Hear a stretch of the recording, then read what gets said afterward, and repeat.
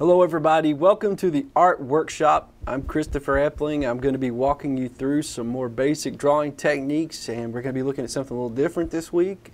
I'm really excited about the content we're going to be showing you, but first I do want to remind everyone who's watching that all of these videos, including past videos that were used during what's called the Art Gallery Workshop, are available for you online, free and open and ready for you to watch and use and consume there on the holler.org. So visit that website. Now once you go to that website, you're going to see a lot of different options on where you can go. Look for the Art Gallery Workshop. What that's going to do is going to open you up and enable you to go ahead and see those videos, access those videos, and things of that nature. Okay? Want to thank Pike TV and the holler.org for sponsoring and actually making this workshop possible. They believe in giving opportunities for our region, for you, the viewer, that will hopefully help you. If you're interested in art, basic drawing, then this is the place for you to go. There's lots of careers in this, and you don't have to work for Disney, Marvel, or DC Comics to have a great career with illustration and cartooning and art. So hopefully if you're interested in this stuff, use those resources on the holler.org and use the Art Workshop here as a building block. Last time we looked at the Teenage Mutant Ninja Turtles, which was a really fun episode, but this week I wanted to focus on something more cartoon based. And the reason for that is cartooning by nature is simple lines being placed in a certain order to generate or shoot for a certain effect. Okay? No matter what your favorite cartoon characters are or what you enjoy looking at, every single one of those can be broken down into simple shapes. And we went over that using the Marvel method. Now the content we're going to be looking at this week, some of you will know this, some of you won't. It's one of those things where it's well known amongst people who have heard about it and read it, but if you don't, you've probably not even heard about this. But Jeff Smith is a cartoonist. He attended The Ohio State University, and while he was there, he actually did cartoons, editorial cartoons, which we'll go over at some point what that is, but he worked on editorial cartoons for the student newspaper at The Ohio State University. Upon leaving, he did a bunch of different things, but if you notice, this is probably his greatest achievement. This is called Bone. And this is the largest graphic novel, and graphic novels basically what that means is a big comic book that's ever been produced. I think the second one to this is Craig Thompson's Blankets, but this is a fantasy-based type of work. If you like Lord of the Rings, you would love Bone. The characters in there are pretty simple. We're going to be looking at one of those today, Phone Bone, which is one of the main characters from Jeff Smith's Bone. Okay? Now, the materials, we're going to go over that really fast here today. So far for the first two general episodes for the Art Workshop, we're using simple supplies. Pencil, you can use an H pencil or a 2B, 2H, 2B, or whatever it is. A mechanical pencil, eraser, and then ink. Now ink comes in different forms. We showed you this last time. This is a little bottle of India ink here. You can apply India ink using various methods. One is a brush. This is what all the cartoonists use. Jeff Smith produced his entire work using a brush, dipping it in ink. Another way to go about it is what's called a nib pen. Now nib pens are basically used in calligraphy a lot, but there are cartooning nib pens, and these slide out. And the cool thing about this is that you don't have to keep buying pens over and over and they never run out, because there's no reservoir of ink in this pen. This pen actually is used to dip down in a bottle of ink, and then you apply the ink that way. For the purpose of today's inking, I'm going to be using a Pentel brush pen. This has replaceable cartridges inside of it, so if you were to run out of ink, you can buy a cartridge to go in. All of these pens that I've shown you today can be found at your local hobby store or online. Just search for those, and huge options will pop up, many options will pop up for you to purchase some of these supplies right there from your own home. Okay? So what we're going to do first is a little different. We're going to be taking a look here on the screen using the digital tablet. That's another one of our resources we're going to be using. But we're going to look and see exactly how Jeff Smith put together his characters. Now if you notice here, I've brought up the Bone character so you can see it, and brought it up on the screen. So The bone character is a pretty simply designed character. They almost look a little bit like the early Donald Duck type stuff from Disney. However, there are some differences. The characters are completely white. When this book was first produced, it was in black and white. Now, if you're familiar at all with the workshop and this television show, you're familiar with what we've called the Marvel method. We've talked about that almost every episode. What the Marvel method is a technique that you use in drawing, in basic drawing, especially when you're drawing human forms or forms that use anatomy, head, shoulders, feet, body parts, how those things are placed together. That's one of the hardest things that I've noticed young artists have the trouble with, is drawing using drawing anatomy and things of that nature. So I want you to pay attention here, though, to this drawing in terms of how Jeff put it together. Okay, let's take a look here. First, we have circle. Look for circles. We have a circle here. There's a circle or oval shape here. The body makes up an oval. We have ovals for the arm. Okay, we'll draw circles starting out for the hands here and here. And then we also have these oval shapes for the legs. And the leg is bent. And a little oval shape here. And then, of course, the oval for the feet. Now you can see these are all simple shapes that are pulled together to create the look of bone. Now this is Phone Bone, one of the characters from the book. What we're going to do now is we're actually going to zoom out here, and we're going to create those ovals separately down below, and we're going to draw Phone Bone here for you on the screen. Now you follow along with me at home. I want you to draw as I draw, make the marks as I make the marks, and at the end we should have, hopefully, the framework together to draw the bone character. The first thing we're going to start out is the large circle that makes up the top portion of Phone Bone's head. Now again, you're going to sketch this with pencil. So you've got paper in front of you. I encourage you to go ahead and follow along with me there at home. The circle does not have to be perfect. You know, you could sketch it out. Just sketch out these things. Don't worry so much about having a perfect circle drawn or the detail. Now the two circles I made up top here is just to show you what I mean by sketching that. The next thing we're going to do is we're going to add another oval shape here. And you could tell from where I went ahead and marked on the character earlier that we're at this portion of the process, the nose portion right there. So here's the nose. This is the large circle that makes up the Phone Bone's head here. Okay. Now we're going to go ahead now and work on the body. See this oval here? So we're going to draw this in. Keep in mind whenever you're drawing to look back occasionally, often even, at whatever it is you're drawing. Make sure that you're following along what's called symmetry. It's a really big fancy word for keeping things in order in relation to the other parts. So you can see by looking up here at the Phone Bone character, this oval has a slant to it that goes like this. See the slant to the tip of the toe up to the head. This line, the imaginary line right here, okay?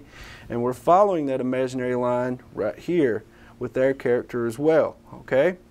All right, so let's get rid of those marks I just made so we can have a clean surface and continue.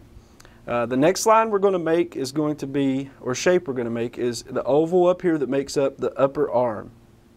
Now you'll notice whenever you're putting your works together, you're going to have these ovals overlap a little bit. You can see how that overlaps there. Now so far these circles, we have 1, 2, 3, 4 circles. Those circles look nothing like the Phone Bone character, but that's okay. These are supposed to be used as a guide. That's it, okay? You notice up here his thumb is overlapping. This is a map. So let's go ahead and draw a circle to where the thumb will be in that area, okay? Now let's focus on the oval shape for the arm. The arm extends all the way out. So we're going to take it. Notice where it actually begins. It begins about right here on this big oval. So this oval we've drawn for the body, that oval for the arm starts about right there. Okay, so these are the things you have to pay attention to.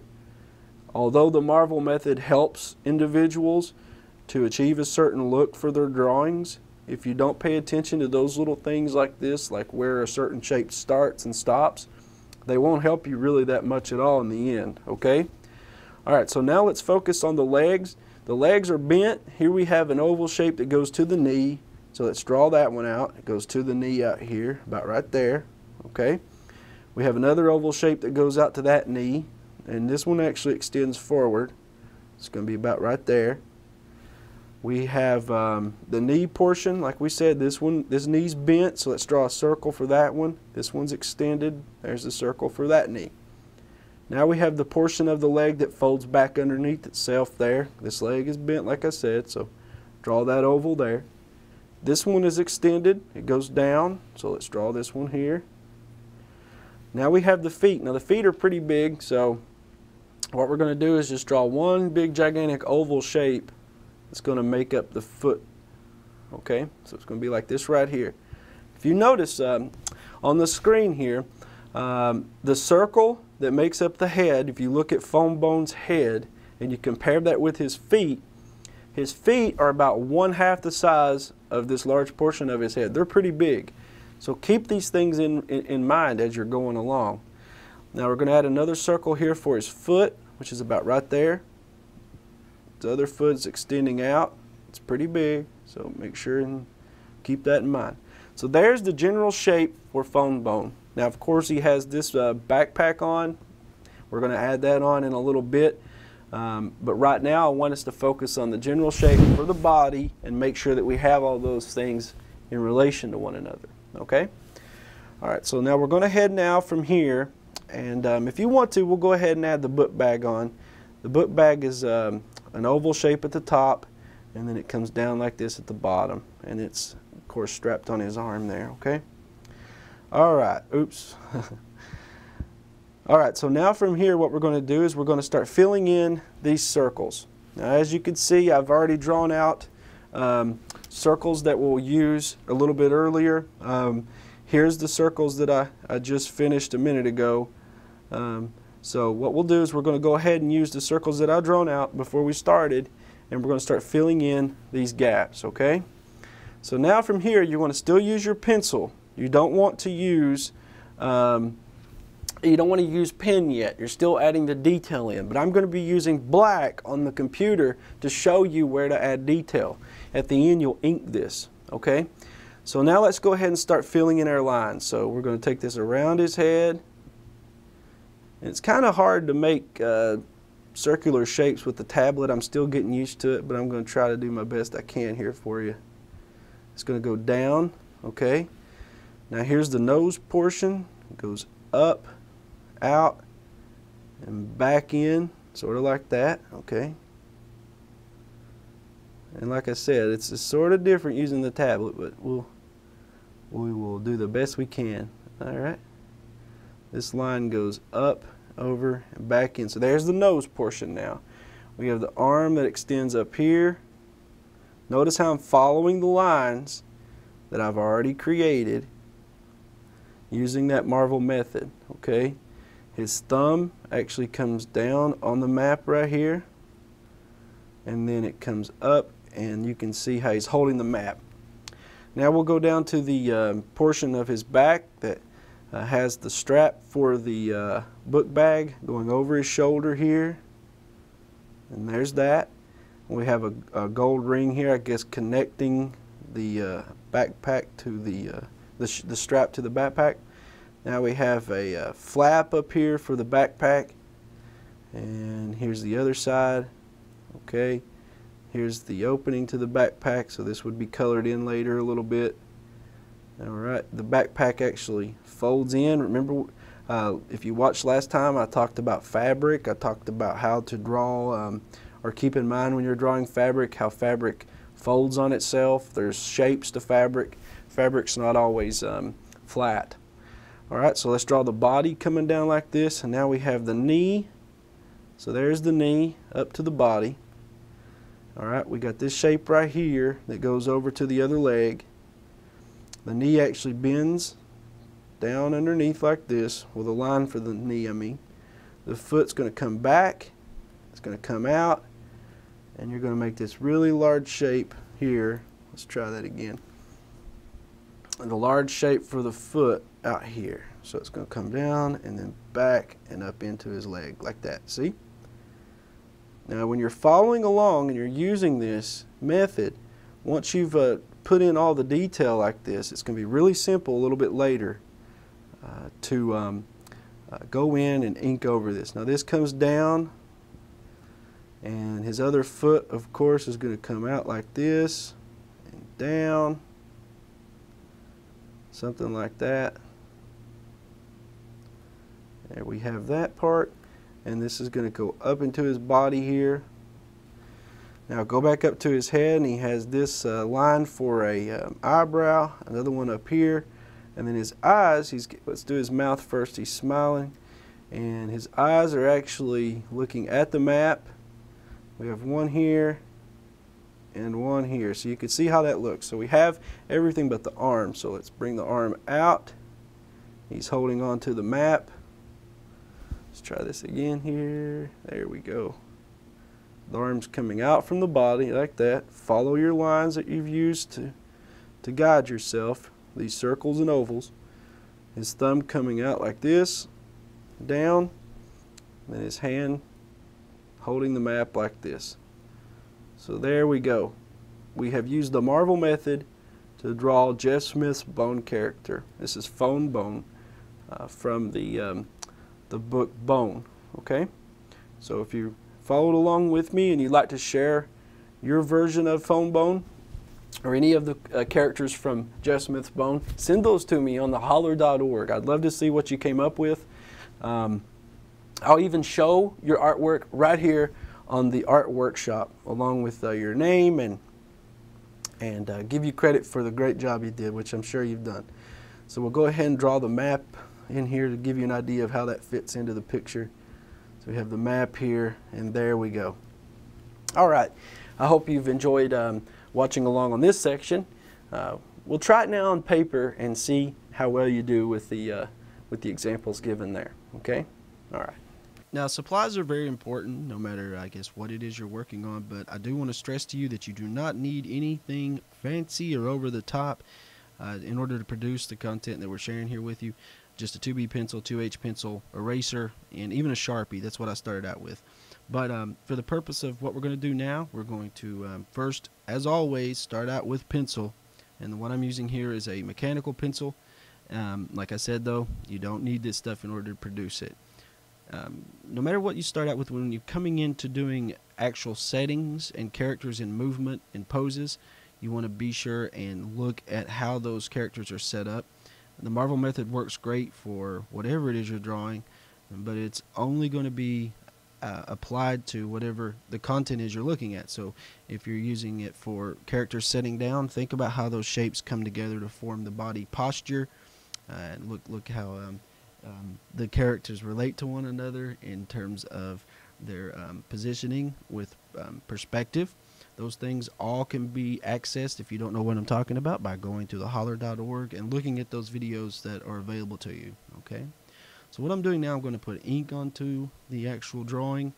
Again, you don't have to follow those shapes to a T. You can diverge a little bit. You can put shapes in that you need to put in that you did not have earlier using the framework that you laid out.